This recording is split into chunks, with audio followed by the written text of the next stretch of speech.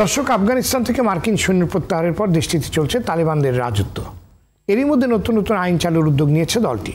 শরিয়া আইনের বাস্তবায়ন নিয়ে সপক্ষে যুক্তি উপস্থাপন করছেন তারা, যদিও তথাকথিত শরিয়া আইনের বিরুদ্ধে পশ্চিমা বিশ্ব। সেসব নিয়ে কথা বলবো voice of America O RTV যৌথ অনুষ্ঠান আমেরিকার রাজনীতিতে। আপনাদের সঙ্গে আছে আমি সৈয়দ আশিক রহমান। আজকের বিষয় কেমন চলছে আফগানিস্তান, আর এই বিষয়ে আলোচনার জন্য আমাদের সঙ্গে যুক্ত হয়েছেন রাষ্ট্রদূত ও বিশ্লেষক মুন্সি ফয়েজ আহমেদ এবং ঢাকা বিশ্ববিদ্যালয়ের আন্তর্জাতিক সম্পর্ক বিভাগের অধ্যাপক ডক্টর আলী আশরাফ। আলোচনার শুরুতেই চলুন দেখে আসি ভয়েস অব আমেরিকার ওয়াশিংটন ডিসি স্টুডিও থেকে পাঠানো RTVর জন্য বিশেষ সাক্ষাৎকার। দর্শক, আপনাদের সবাইকে স্বাগত জানাচ্ছি ভয়েস অব আমেরিকা থেকে। আমি আসনুল হক। আমার সাথে আজকে রয়েছেন ভয়েস অব আমেরিকার হোয়াইট হাউস করেসপন্ডেন্ট, যিনি হোয়াইট হাউসের ওয়েস্ট উইং থেকে আমাদের সাথে যোগ দিচ্ছেন, ভয়েস অব আমেরিকার সাংবাদিক Anita Powell. Welcome to our show, Anita. How are you? Thank you so much. Now that US troops have been withdrawn from Afghanistan, even though there are still some Americans as well as Afghans who need to be evacuated, but the troops have been withdrawn. What is the latest situation as regards the US and Afghanistan relationship and the US policy for Afghanistan? What is happening next? Secretary of State Antony Blinken laid this out pretty clearly in his 2 days of grueling testimony on Capitol Hill before the House and the Senate. He identified, I would say, 3 priorities. One is assisting the about 100 American citizens who are still in Afghanistan who would like to leave.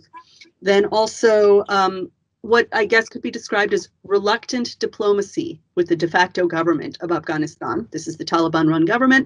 And then also the question of humanitarian aid. As you know, the United States provided about $5.5 billion worth of aid to the former government of Afghanistan for a number of humanitarian concerns. Okay, so what is happening to the people, the American citizens, the permanent citizens, and the Afghans that need to be evacuated? So those are 2 different groups of people.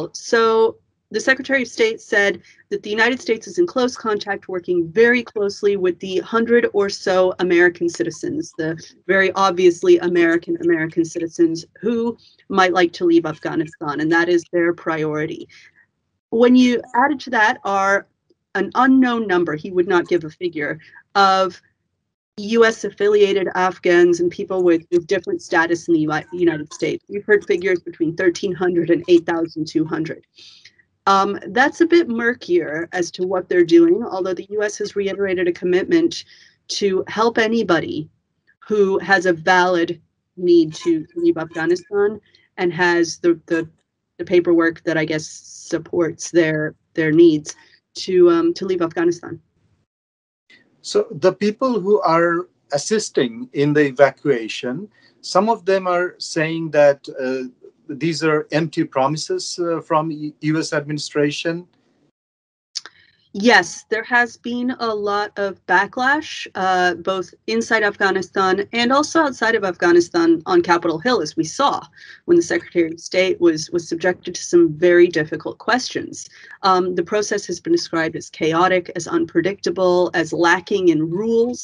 And those are serious allegations that, you know, the White House has said, this came on us, you know, we didn't foresee that the Taliban was going to take power so quickly.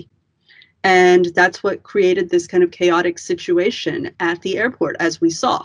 So it's, you know, the top American officials are not disputing that it is a messy situation, but they are trying to defend their decision to withdraw from Afghanistan. We also know that there are planes in Mazar-e-Sharif airport waiting to evacuate more people from there, and those planes are also unable to take off. Right, and there are a few issues. Let me just backtrack and mention one issue that is kind of important, which is that there was a measles outbreak. And so I believe it was midweek that the WHO said there needs to be a 7-day pause on flights coming in from Afghanistan because of this measles outbreak. That's a legitimate health concern. It's a very, very dangerous communicable disease. And that has added to the delays and the frustration in these flights departing. But I think it's important to note also that the U.S. has stressed that they don't have control over the airspace. They do not have assets at any of the airports. And so this is up to officials in Afghanistan who are loyal or at least working for the Taliban government. So they're trying to say, I guess, if this is delayed, that's partially circumstance, this horrible, dreadful measles outbreak, but also they're not in charge of those airports, that transport, or those people. They're not under their authority. So as far as Afghanistan is concerned, what is President Joe Biden saying in the last few days? So in the weeks since the withdrawal, President Joe Biden has said less and less publicly to journalists. We've all shouted the questions at him about, what is next for Afghanistan, and he has declined to answer those. And so it seems quite clear that the administration wants to move on to this next phase and put this chaotic, messy withdrawal behind them. And so he has hesitated to answer these questions, or just refused to answer these questions from journalists about, what's next? How are you going to work with the government that is completely not inclusive by evidence of the fact that they didn't include a single woman in their 33-person cabinet? These are questions that remain unanswered by the commander-in-chief. And I guess we will be finding out, as you say, in months to come, which are crucial. Now that the troops have been withdrawn, the intelligence capability of the United States in Afghanistan has diminished, obviously. So how do you think the U.S. administration will continue to monitor the situation in Afghanistan? I think it's important to note that the director of the CIA visited Afghanistan and Pakistan shortly after the withdrawal to discuss this very thing. And of course, I'm not privy to a lot of those conversations that he had with top officials, but it would appear that what the U.S. is trying to do is try to work through other countries like Pakistan, through the government of Qatar, which has played a very big role in facilitating the negotiations between the Taliban and the American government before the American withdrawal. And so it would appear that what the U.S. is doing is relying on those regional intelligence gathering groups to help them figure out what's going on in Afghanistan, because they do not have eyes directly on the ground. Since you mentioned the regional intelligence, obviously Pakistan and China, they are working with the Taliban regime, right? Well, I would leave it to them to characterize their precise relations. But yes, it is worth noting that the Russia and China dominated Shanghai Corporation, I believe it's called, a Russian and Chinese dominated bloc met with Talib leaders to discuss, a path forward. So it is fair to say that other governments, including China, including Russia, are talking with the de facto government of Afghanistan, that being the Taliban-dominated government. So yes, other countries are saying that they are working with the new government, but I think it would be a stretch for us to say from this distance what they're exactly doing, especially at this early stage in this new government's life. As regards the domestic politics in the United States, so what are the Republicans saying about this situation now? I mean, I don't even know where to start. It was fierce. The questioning that Secretary of State Antony Blinken took from both House and Senate leaders who are Republicans, it was harsh, it was demanding, and it was very critical. Questions like, how did we not know that this was going to happen, that the Taliban was going to advance so quickly? Why did we still do this when there might have been military advice saying don't withdraw so quickly, or don't use this model of withdrawal? So it has been harsh. It has largely fallen along those political divides, with Republicans heaping on the most criticism.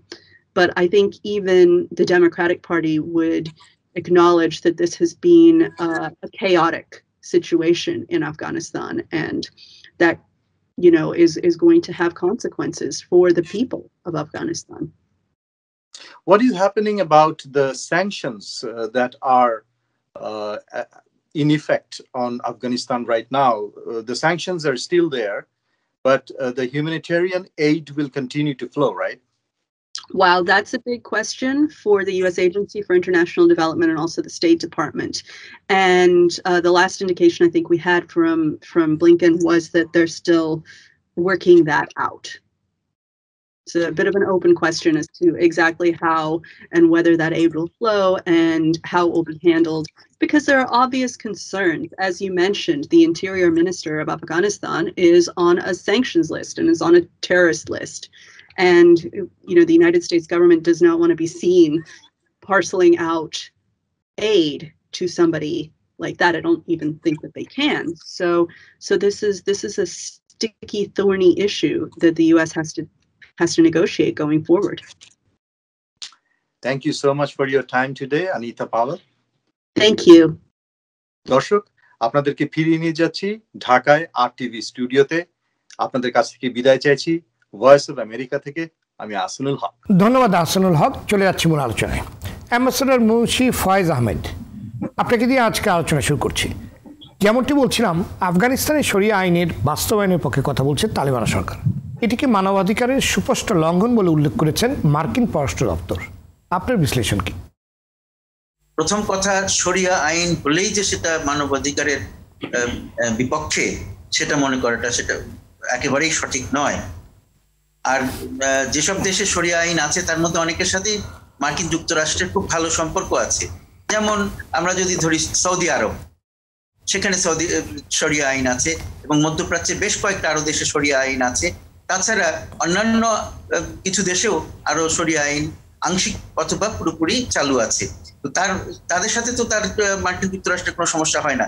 এখানে সমস্যাটা যেটা আসলে হয় সেটা হচ্ছে যে শরিয়া আইন কে কিভাবে ব্যাখ্যা করে এবং শরিয়া আইন কে কিভাবে সেই ব্যাখ্যার তাদের নিজেদের ব্যাখ্যার ভিত্তিতে কিভাবে সেটাকে তাদের দেশে চালু করে, এনফোর্স করে, সেইটা হলো সমস্যার ব্যাপার। এখন আমরা দেখেছি যে তালিবান তাদের আগে যখন তারা সেখানে শাসন করতো আফগানিস্তানে, তখন কিন্তু তারা অত্যন্ত কঠোরভাবে কিছু শরিয়া আইন করেছিল, যেগুলো বর্তমান বিশ্বে কোথাও ঠিক ওইভাবে কেউ করে না। যেমন মেয়েদেরকে ঘর থেকে বের করাটাই একটা সমস্যার ব্যাপার ছিল। তারা কারো সাথে ছাড়া ঘর থেকে বেরোতে পারবে না, তারা স্কুল কলেজে পড়তে পারবে না, তারা সরকারি ইয়েতে কাজ করতে পারবে না, এই ধরনের নানান বিষয় ছিল। অথচ আমরা এখানে দেখি শরিয়া আইন চলছে ইরানে, সেখানে তো তারা সবকিছু কাজ করছে, বিজ্ঞানী হচ্ছে, তারা নানান কিছু করছে, যে সেখানে সরকারি মন্ত্রী হচ্ছে। এটা আমরা সৌদি আরবেও দেখি, অন্যান্য আরব দেশেও দেখি। তো সুতরাং সেই জিনিসগুলো আমরা আশা করছি, এবং অনেকেই আশা করছেন, আমি একলা নয়, যে এই 20 বছরের পর, 20 বছর পরে এখন তালিবান সে আগের তালিবান নয়, এবং তারা নানান রকমের সেই ধরনের কিছু ইঙ্গিতও তারা দিয়েছে বিভিন্ন কথায় বার্তায়, যে মেয়েরা ঘর থেকে বের হওয়ার জন্য আরেকজনকে সঙ্গী করতে হবে না, একজন পুরুষকে, অথবা তারা স্কুল কলেজে পড়তে পারবে, তারা বিভিন্ন সরকারি চাকরি করতে পারবে, বিভিন্ন রকমের কাজকর্ম করতে পারবে, তবে শরিয়া আইন মেনে যেখানে পর্দা করা দরকার সেই পর্দা করবে। এইগুলো কথা তুলনামূলকভাবে আমাদের কাছে মনে হয় যে তারা অনেক দূর অগ্রসর হওয়ার চেষ্টা করছে। আর তাছাড়া শুধুমাত্র মানে এইখানে না, তো তারা বিভিন্ন ক্ষেত্রে এই জিনিসগুলোর কথা বলছে। কিন্তু সমস্যাটা আমি দেখতে পাচ্ছি যে সেখানে নেতৃবৃন্দ এক কথা বলছেন, কেন্দ্র যারা আছে তারা এক ধরনের কথাবার্তা বলছেন, যারা বিদেশি মিডিয়ার সাথে কথা বলছেন তারা এক ধরনের কথা বলছেন, কিন্তু যারা অ্যাকচুয়ালি এইসব তাদের এই নীতিগুলো তারা যা করতে চাচ্ছে সেগুলোকে যারা এনফোর্স করছে একেবারে গ্রাউন্ড লেভেলে, তাদের সাথে তাদের একটা গ্যাপ পরিলক্ষিত হচ্ছে অনেক ক্ষেত্রে, এবং তার ফলে সমস্যা সৃষ্টি হচ্ছে বলে আমি মনে করি। তবে আমি মনে করি যে যথেষ্ট সময় দিলে হয়তো এই গ্যাপটা পরিবর্তন হবে, কারণ তারাও তো তালিবান হোক যেই হোক সরকারে যে আসবে ওখানে তারা চাইবে পৃথিবীর সাথে সংযুক্ত থাকতে, সবার সাথে মিলেমিশে নিজেদের এগিয়ে যেতে, নিজেদের অবস্থানটাকে দৃঢ় এবং স্থিতিশীল করতে। সুতরাং তাদের দরকার আন্তর্জাতিক সহযোগিতা এবং সমর্থন। সেই জন্য তারা নিশ্চয়ই মানে আমরা যতটা কঠোর মনে করছি, অনেকে মনে করছেন, ততটা কঠোর না হয়ে তারা আরো আধুনিক শরিয়া সম্মত আইন কানুনের দিকে যাবে, এটাই আমি মনে করি। জি, দেখা যাক সামনে কি অবস্থা তৈরি হয়। প্রফেসর ডক্টর আলী আশরাফ, ইতিমধ্যেই হেরাতে বন্দুকযুদ্ধে 4 অপহরণকারী নিহত হওয়ার পর তাদের লাশ ট্রেনে ঝুলিয়ে রেখেছিল তালেবান বাহিনী। এর মধ্যে যে তালেবান মূলত কি বার্তা দিতে চাইছে বিশ্বকে, আর যুক্তরাষ্ট্রের ভূমিকা এখন কি হতে পারে? ধন্যবাদ। আমার মনে হয় তালিবানরা যে বার্তাটা দিচ্ছে সেটার প্রাইমারি টার্গেট অডিয়েন্স হচ্ছে আসলে আফগান জনগণ rather than the foreign international audience. এই কারণে যে তারা হয়তো একটা বার্তা দিতে চাইছে যে তারা কঠোর হস্তে আপনার অপরাধকে দমন করবে এবং সুশাসন প্রতিষ্ঠায় তারা একটা ভূমিকা পালন করবে। খুব সম্ভবত তারা এই বার্তাটা দিতে চাচ্ছে, কিন্তু তাদেরকে এটাও খেয়াল রাখতে হবে যে এই মুহূর্তে তালেবান সরকারের 2টা বড় প্রায়োরিটি, একটা হচ্ছে ইন্টারন্যাশনাল রিকগনিশনস আদায় করা এবং দেশটাকে আপনার সুষ্ঠুভাবে পরিচালনার জন্য যে বাজেট এবং ফাইন্যান্সিয়াল সাপোর্ট দরকার সেটাকে রিসিভ করা, মানে কন্টিনিউয়াস প্রশ্ন না, মানে তারা পাচ্ছে না সেটা।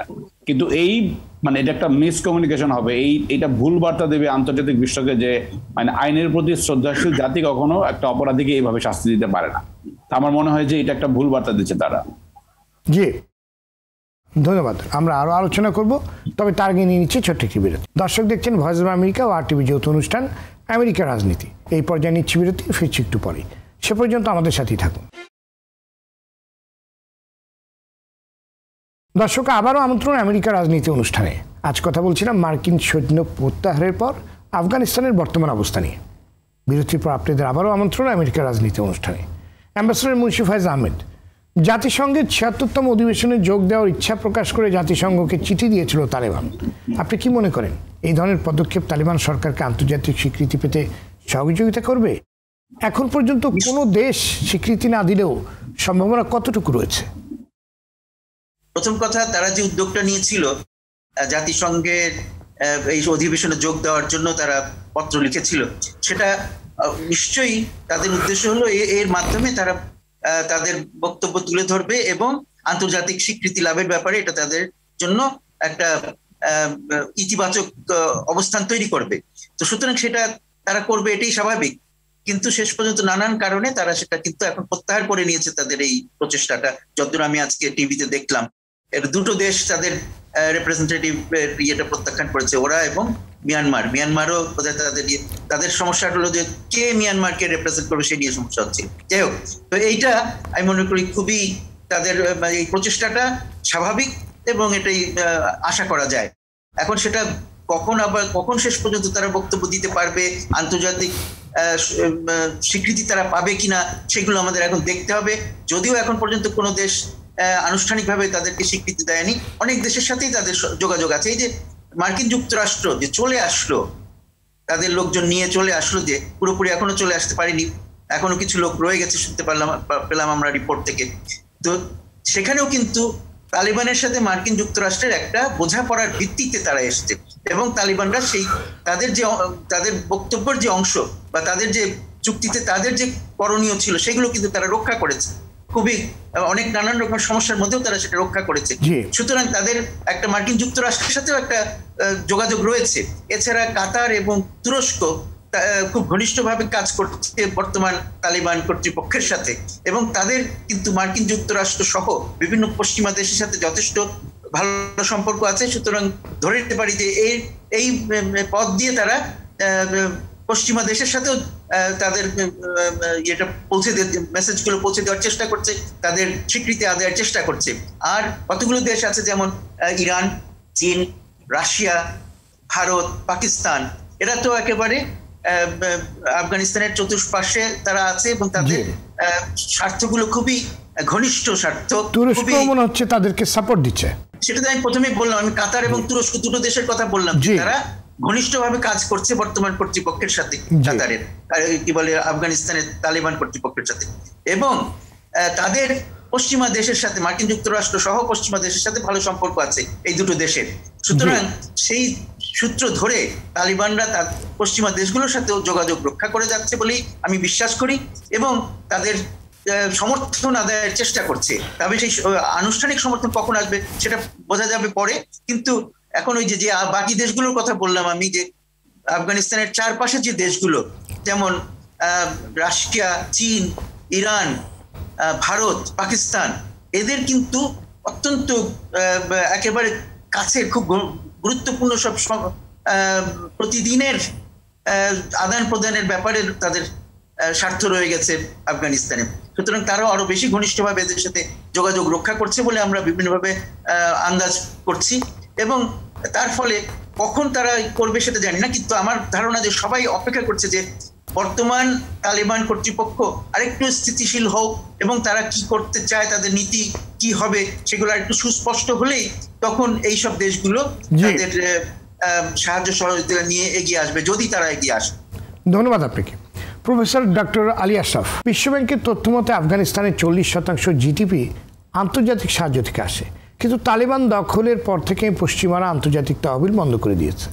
এই মুহূর্তে আফগান অর্থনীতি পুনরুদ্ধারে চীন ও রাশিয়ার উপর নির্ভরশীলতা আফগানিস্তানের জন্য কতটা সহায়ক হবে বলে আপনি মনে করেন? চাইনিজ ফাইন্যান্সিয়াল সাপোর্টের উপরে যদি নির্ভরশীলতা থাকে, সেটা আপতকালীন সময়ে মানে খুব অল্প সময়ের জন্য হয়তো এটা তালেবানদেরকে একটা ইকোনমিক লাইফলাইন দেবে, কিন্তু দীর্ঘমেয়াদে কিন্তু আন্তর্জাতিক সমাজের অংশ হিসেবে যদি আফগানিস্তানকে ফিরিয়ে আনতে হয়, তাহলে মানে বৈশ্বিক প্রেক্ষাপটে এই পাশ্চাত্য কেন্দ্রিক যে বিশ্ব ব্যবস্থা, সেখানে এই আপনার এই নিষেধাজ্ঞা কাটিয়ে ওঠার কোনো বিকল্প নেই। সেক্ষেত্রে আমি বলবো যে মানে তালেবানরা হয়তো আপাত সময়টাতে এই যে অ্যাম্বাসেডর ফয়েজ আহমেদ যেটা বললেন যে ভারত, চীন, রাশিয়া এদের উপর ডিপেন্ড করবে, কিন্তু চায়না যদি এখন আফগানিস্তানকে একটু ফাইন্যান্সিয়াল সাপোর্ট দেয়, তালেবানদের জন্য এটা হয়তো স্বল্প মেয়াদে একটা ইকোনমিক লাইফলাইন হবে। এবং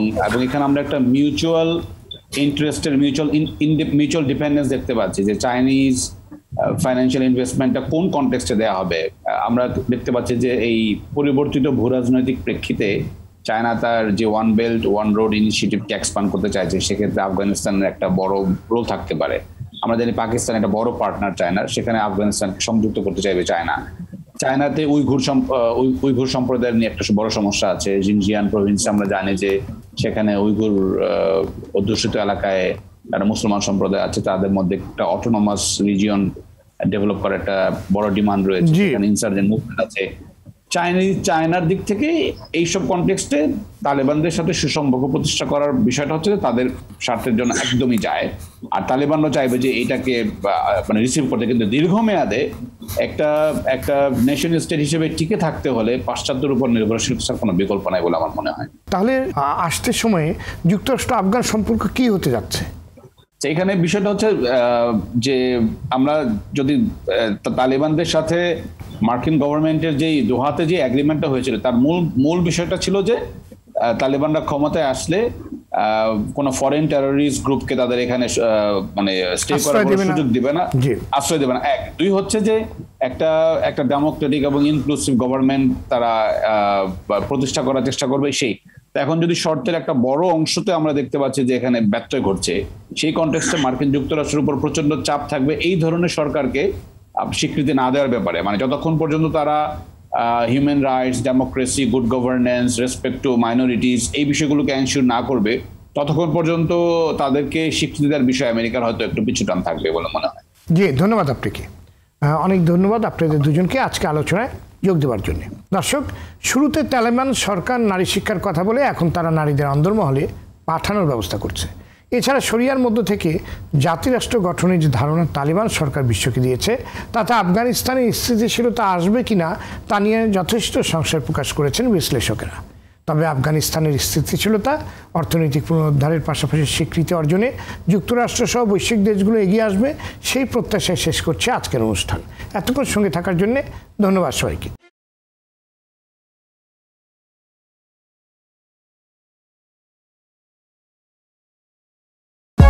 For more updates, subscribe and press the bell icon on YouTube app and never miss another update.